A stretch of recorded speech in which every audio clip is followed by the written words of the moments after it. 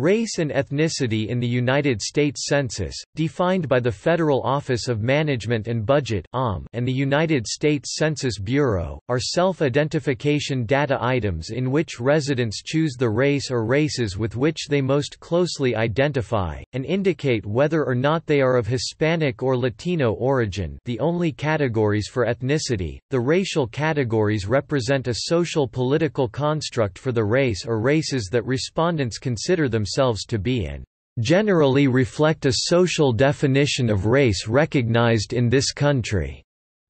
Defines the concept of race as outlined for the U.S. Census as not scientific or anthropological, and takes into account social and cultural characteristics as well as ancestry, using appropriate scientific methodologies that are not primarily biological or genetic in reference. The race categories include both racial and national origin groups. Race and ethnicity are considered separate and distinct identities, with Hispanic or Latino origin asked as a separate question.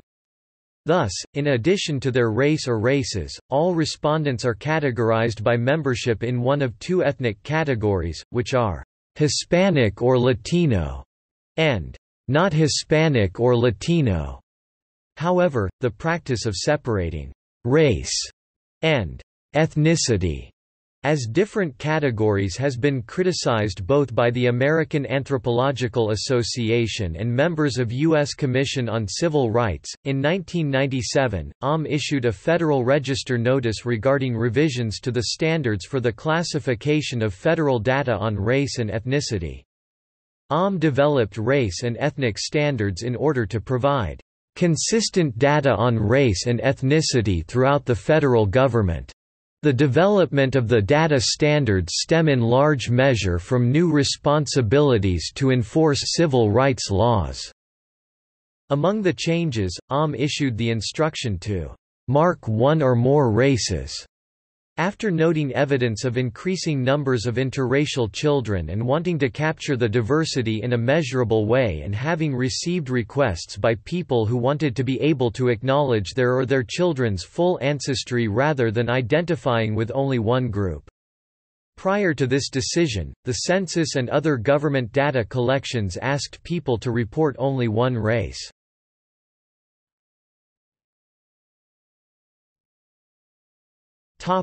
How data on race and ethnicity are used. The states, "Many federal programs are put into effect based on the race data obtained from the decennial census, i.e., promoting equal employment opportunities, assessing racial disparities in health and environmental risks. Race data are also critical for the basic research behind many policy decisions. States require these data to meet legislative redistricting requirements. The data are needed to monitor compliance with the Voting Rights Act by local jurisdictions." Data on ethnic groups are important for putting into effect a number of federal statutes, i.e., enforcing bilingual election rules under the Voting Rights Act, monitoring and enforcing equal employment opportunities under the Civil Rights Act. Data on ethnic groups are also needed by local governments to run programs and meet legislative requirements, i.e., identifying segments of the population who may not be receiving medical services under the Public Health Act, evaluating whether financial institutions are meeting the credit needs of minority populations under the Community Reinvestment Act.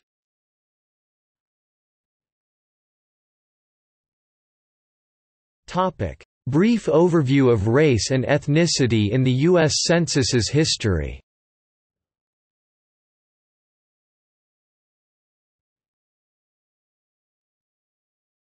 Topic: 18th and 19th centuries.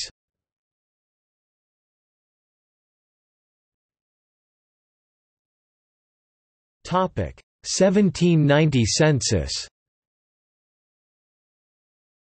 The 1790 United States Census was the first census in the history of the United States.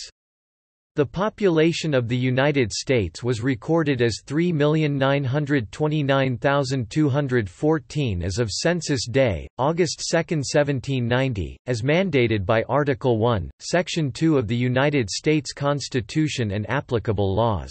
The law required that every household be visited, that completed census schedules be posted in two of the most public places within each jurisdiction, there to remain for the inspection of all concerned, and that the aggregate amount of each description of persons for every district be transmitted to the President. This law along with U.S. Marshals were responsible for governing the census.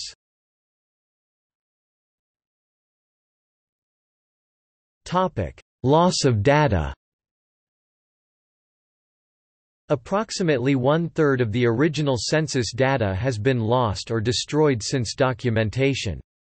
The data was lost in 1790 to 1830 time period and included data from Connecticut, Maine, Maryland, Massachusetts, New Hampshire, New York, North Carolina, Pennsylvania, Rhode Island, South Carolina, Vermont, Delaware, Georgia, New Jersey, and Virginia. However, the census was proven factual and the existence of most of these data can be confirmed in many secondary sources pertaining to the first census.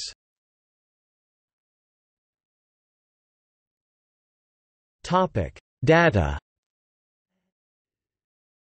Census data included the name of the head of the family and categorized inhabitants as follows: free white males at least 16 years of age to assess the country's industrial and military potential, free white males under 16 years of age, free white females, all other free persons reported by sex and color, and slaves.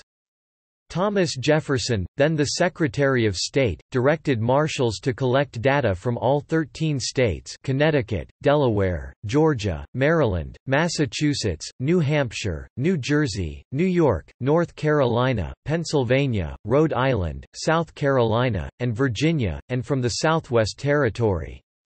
The census was not conducted in Vermont until 1791, after that state's admission to the Union as the 14th state on March 4 of that year.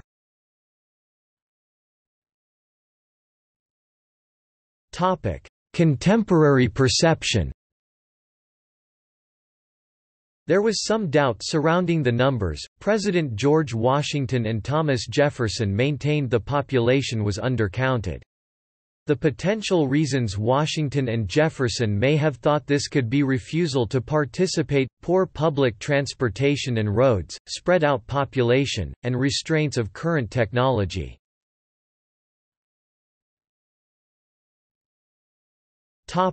Data availability.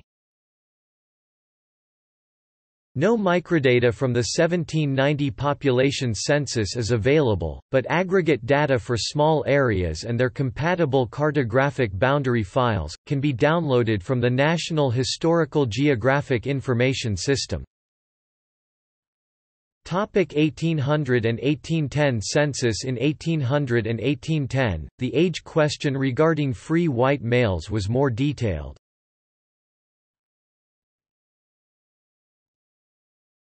1820 census. The 1820 census built on the questions asked in 1810 by asking age questions about slaves. Also, the term, "colored," entered the census nomenclature. In addition, a question stating, "number of foreigners not naturalized," was included.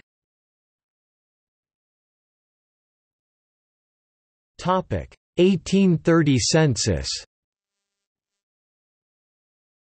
In the 1830 census, a new question which stated, "the number of white persons who were foreigners not naturalized," was included.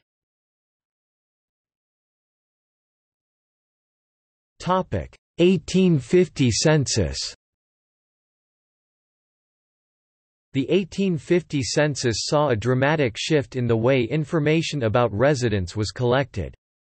For the first time, free persons were listed individually instead of by head of household.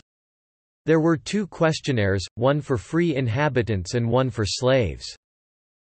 The question on the free inhabitants schedule about color was a column that was to be left blank if a person was white, marked B if a person was black, and marked M if a person was mulatto.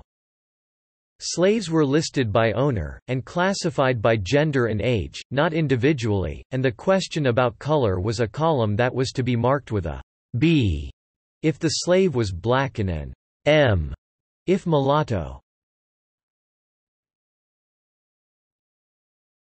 1870 census. For the 1870 census, the color-racial question was expanded to include C for Chinese, which was a category that included all East Asians, as well as I for American Indians.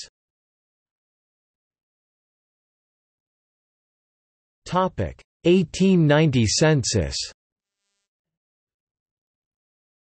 For 1890, the Census Office changed the design of the population questionnaire.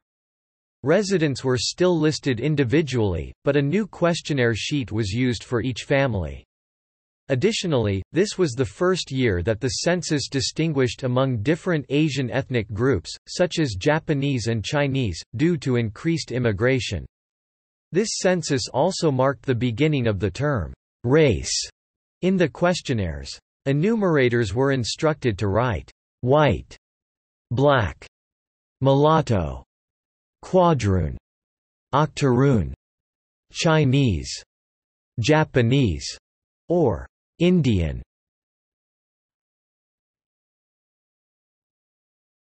Topic: 1900 census.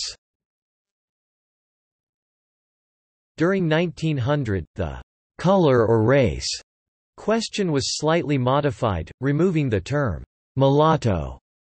Also, there was an inclusion of an Indian population schedule, in which enumerators were instructed to use a special expanded questionnaire for American Indians living on reservations or in family groups off of reservations.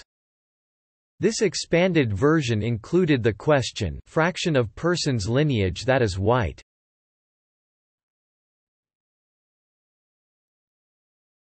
Topic: 20th century.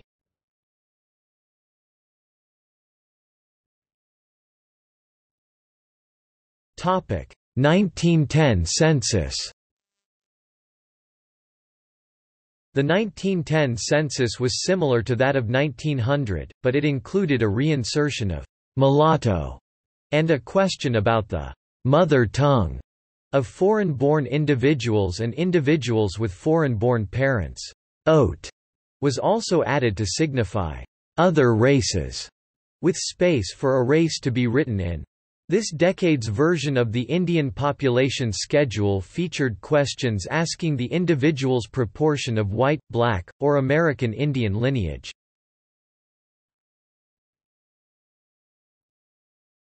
Topic: 1920 census. The 1920 census questionnaire was similar to 1910, but excluded a separate schedule for American Indians.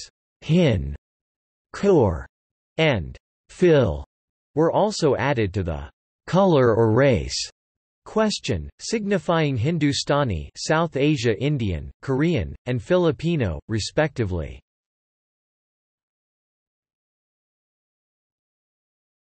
Topic: 1930 census.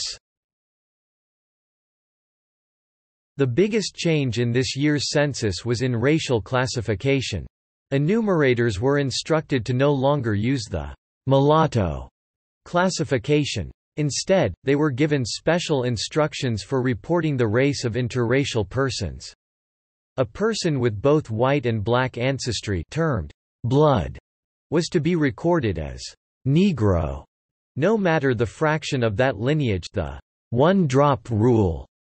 A person of mixed black and American Indian ancestry was also to be recorded as neg for Negro, unless he was considered to be predominantly American Indian and accepted as such within the community. A person with both white and American Indian ancestry was to be recorded as an Indian, unless his American Indian ancestry was small, and he was accepted as white within the community. In all situations in which a person had white and some other racial ancestry, he was to be reported as that other race. Persons who had minority interracial ancestry were to be reported as the race of their father. For the first and only time, Mexican was listed as a race. Enumerators were instructed that all persons born in Mexico, or whose parents were born in Mexico, should be listed as Mexicans, and not under any other racial category. But, in prior censuses and in 1940, enumerators were instructed to list Mexican Americans as white, perhaps because some of them were of white background, mainly Spanish, many others mixed white and Native American, and some of them Native American. The supplemental American Indian questionnaire was back, but in abbreviated form. It featured a question asking if the person was of full or mixed American Indian ancestry.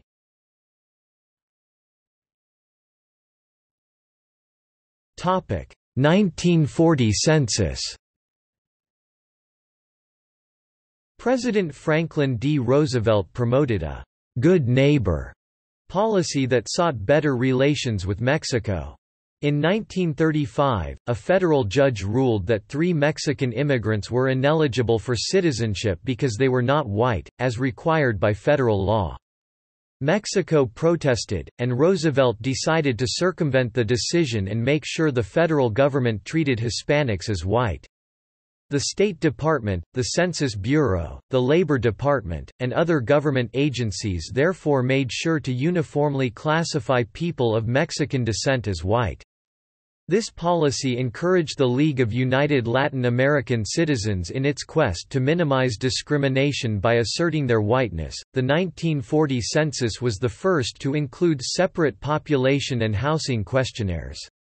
The race category of Mexican was eliminated in 1940, and the population of Mexican descent was counted with the white population. 1940 census data was used for Japanese American internment. The Census Bureau's role was denied for decades, but was finally proven in 2007.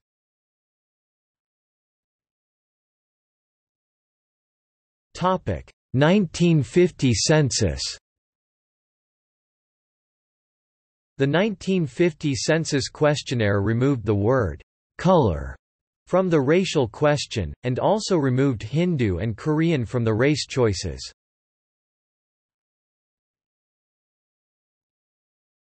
Topic: 1960 census.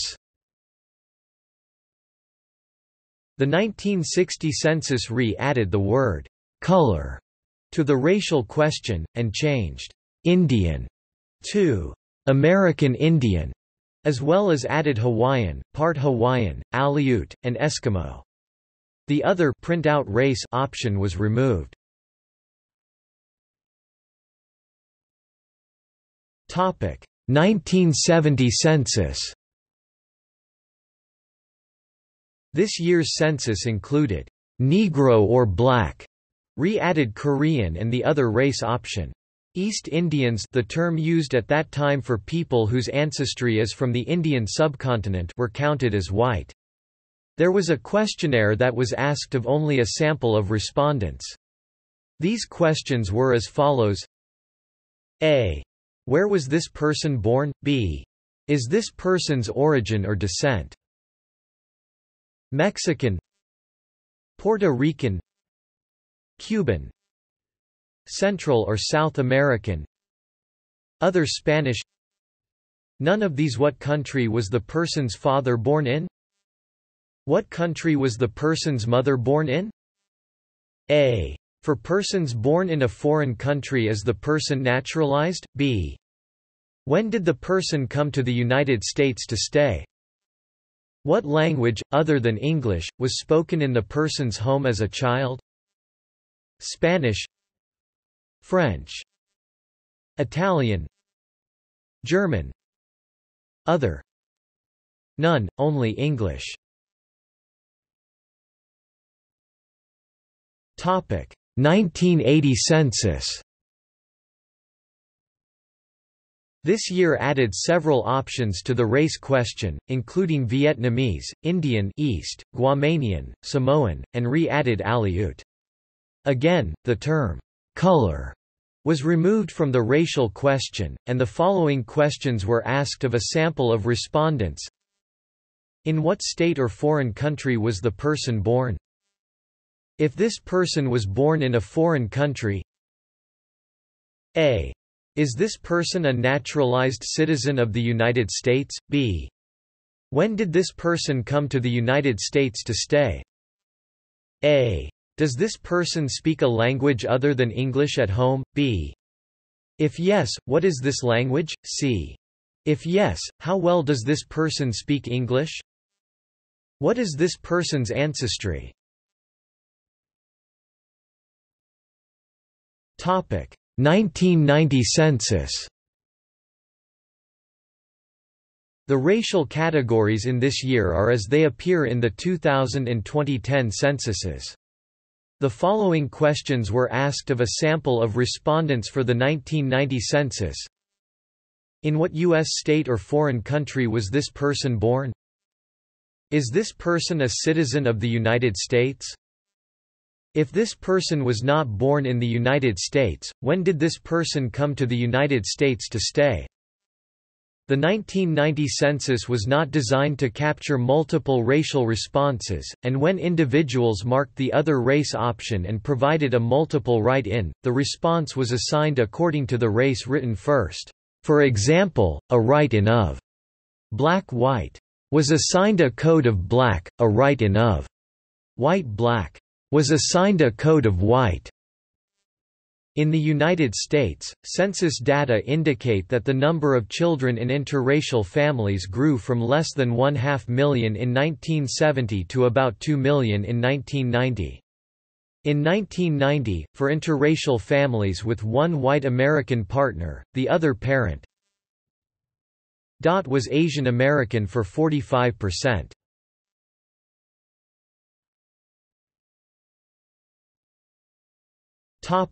2000 census.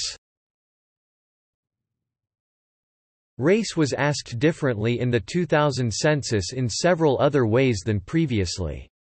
Most significantly, respondents were given the option of selecting one or more race categories to indicate racial identities. Data show that nearly 7 million Americans identified as members of two or more races. Because of these changes, the 2000 census data on race are not directly comparable with data from the 1990 census or earlier censuses. Use of caution is therefore recommended when interpreting changes in the racial composition of the U.S. population over time. The following definitions apply to the 2000 census only. White. A person having origins in any of the original peoples of Europe, the Middle East, or North Africa. It includes people who indicate their race as white, or report entries such as Irish, German, English, Scandinavian, Scottish, Near Easterners, Iranian, Lebanese, or Polish. Black or African American. A person having origins in any of the black racial groups of Africa. It includes people who indicate their race as Black, African Am, or provide written entries such as Kenyan, Nigerian, or Haitian. American Indian and Alaska Native. A person having origins in any of the original peoples of North and South America, including Central America, and who maintain tribal affiliation or community attachment.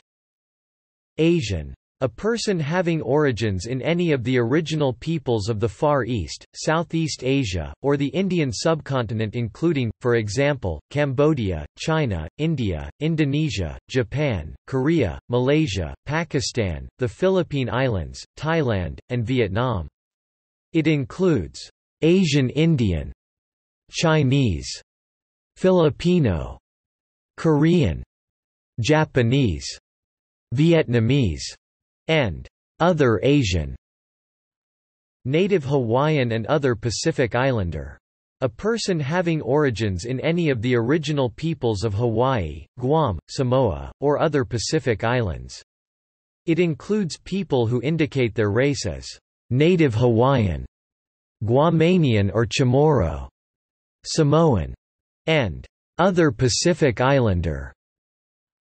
Some other race includes all other responses not included in the white, black or African American, American Indian and Alaska Native, Asian, and Native Hawaiian and other Pacific Islander race categories described above. Respondents providing right-in entries such as multiracial, mixed, interracial, we sort, or a Hispanic, Latino group, for example, Mexican, Puerto Rican, or Cuban, in the some other race category are included here. Two or more races. People may have chosen to provide two or more races either by checking two or more race response check boxes, by providing multiple right-in responses, or by some combination of check boxes and right-in responses. The federal government of the United States has mandated that, "In data collection and presentation, federal agencies are required to use a minimum of two ethnicities, Hispanic or Latino, and not Hispanic or Latino." The Census Bureau defines Hispanic or Latino as a person of Cuban, Mexican, Puerto Rican, South or Central American or other Spanish culture or origin regardless of race. For discussion of the meaning and scope of the Hispanic or Latino ethnicity, see the Hispanic and Latino Americans and Racial and Ethnic Demographics of the United States articles. Use of the word ethnicity for Hispanics only is considerably more restricted than its conventional meaning, which covers other distinctions, some of which are covered by the race and ancestry questions. The distinct questions accommodate the possibility of Hispanic and Latino Americans also declaring various racial identities. See also White Hispanic and Latino Americans, Asian Hispanic and Latino Americans, and Black Hispanic and Latino Americans. In the 2000 census, 12.5% of the U.S. population reported Hispanic or Latino ethnicity and 87.5% reported not Hispanic or Latino ethnicity.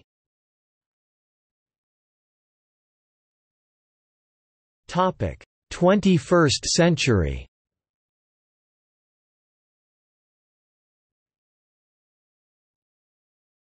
Topic: 2010 census.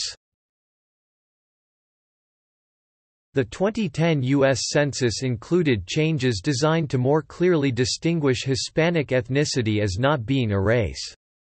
That included adding the sentence, "For this census, Hispanic origins are not races." Additionally, the Hispanic terms were modified from Hispanic or Latino to Hispanic, Latino or Spanish origin. Although used in the census and the American Community Survey, some other race is not an official race, and the Bureau considered eliminating it prior to the 2000 census.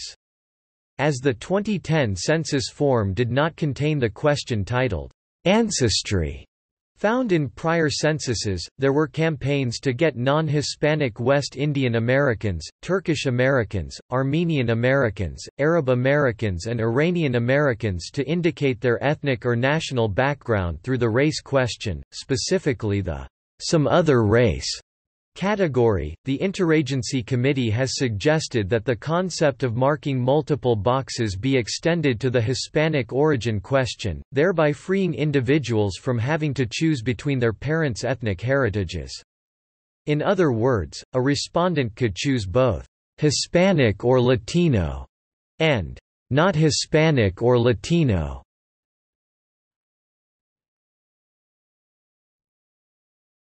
Topic: Relation between ethnicity and race in census results. The Census Bureau warns that data on race in 2000 census are not directly comparable to those collected in previous censuses. Many residents of the United States consider race and ethnicity to be the same. In the 2000 census, respondents were tallied in each of the race groups they reported.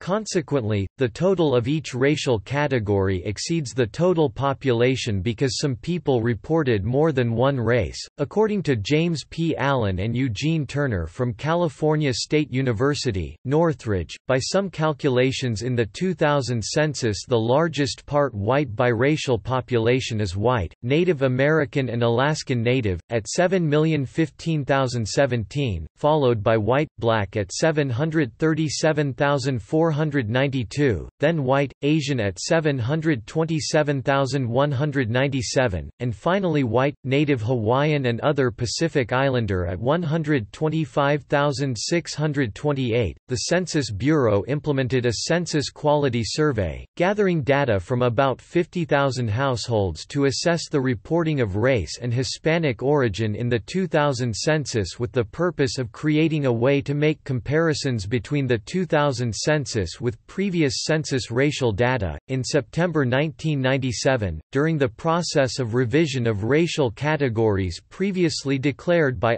Directive No. 15, the American Anthropological Association AAA recommended that combine the race and ethnicity categories into one question to appear as race ethnicity for the 2000 census.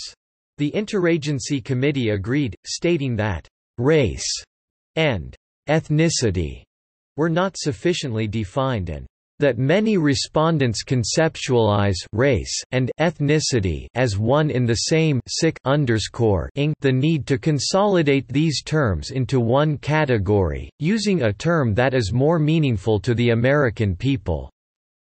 The AAA also stated, the American Anthropological Association recommends the elimination of the term race from Directive 15 during the planning for the 2010 census. During the past 50 years, race has been scientifically proven to not be a real, natural phenomenon. More specific, social categories such as ethnicity or ethnic group are more salient for scientific purposes and have fewer of the negative, racist connotations for which the concept of race was developed. Yet the concept of race has become thoroughly—and perniciously—woven into the cultural and political fabric of the United States. It has become an essential element of both individual identity and government policy. Because so much harm has been based on racial distinctions over the years, correctives for such harm must also acknowledge the impact of racial consciousness among the U.S. populace, regardless of the fact that race has no scientific justification in human biology. Eventually, however, these classifications must be transcended and replaced by more non-racist and accurate ways of representing the diversity of the U.S. population. The recommendations of the AAA were not adopted by the Census Bureau for the 2000 or the 2010 censuses.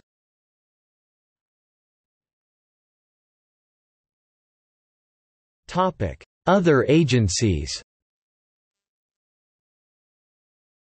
In 2001, the National Institutes of Health adopted the new language to comply with the revisions to Directive 15, as did the Equal Employment Opportunity Commission of the United States Department of Labor in 2007. See Race and Ethnicity (EEO).